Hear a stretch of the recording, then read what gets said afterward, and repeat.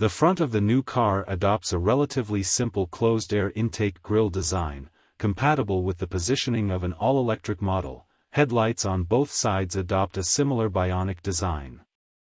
It has a relatively strong degree of recognition to the keen eyes of a Seagull.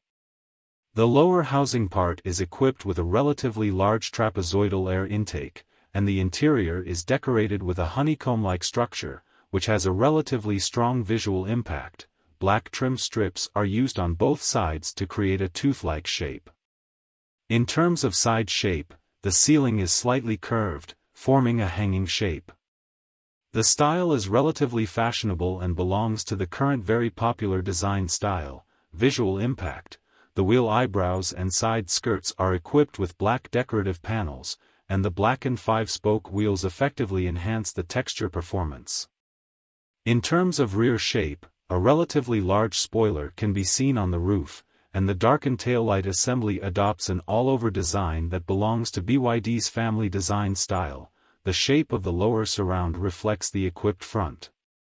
Concave license plate frame with trapezoidal interior adorns the rear tier of the car. Providing a 3-spoke flat-bottom multifunction steering wheel, an LCD instrument cluster, a floating central control display in a knob-type gear lever, the interior also has a family design style. In terms of power, the Seagull is equipped with an electric motor with a maximum power of 55 kilowatts. The battery pack has two capacities, 30.08 kilowatt-hours and 38.88 kilowatt-hours. The corresponding CLT seat cruising range is 305 kilometers and 405 kilometers, respectively.